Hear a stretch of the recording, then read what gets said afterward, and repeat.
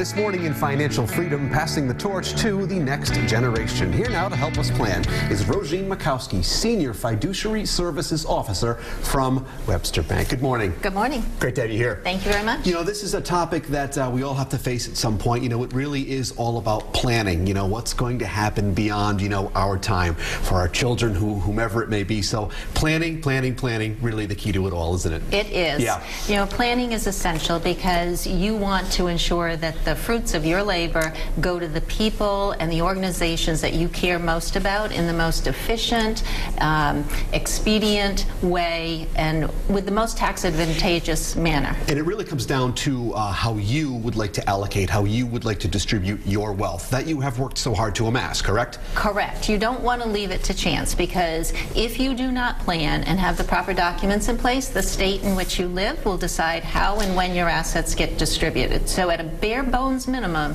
everyone over the age of majority needs to have a will. It seems so basic, so rudimentary. How could we not know this? But sometimes, we get caught up in our lives. We don't have a will, and that's really where it starts. We need to make sure that we have something on paper. You absolutely have to have the will written. You need to work with your estate planning attorney.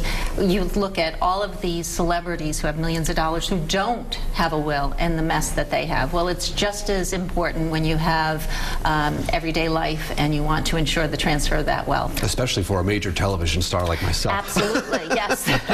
And we can help you with that. I didn't know if you could keep a straight face through that one. But moving on, another option, forming a trust. We hear about this. Maybe this is the right fit for someone. So trusts are usually utilized when you have a little more significant assets, and that in the state of Rhode Island might be those monies in excess of the exemption amount, which is about $1.6 million, or where you have unique family situations. It might be a blended family, it may be children with special needs. Right. Something to make sure that it's all taken care of. Absolutely. And really at the core of everything, I feel with regard to any topic we're discussing right here on the Rhode Show, communication is key. Have the discussions now so that you know what you want to transpire. Absolutely. Have those communications early and share with your family what your intentions are, why you are doing the planning you're doing, and if possible, introduce your family to your professional advisors, your attorney, your financial advisor, and then make a list of important information. Telephone numbers, names, where your assets are, where your important documents are.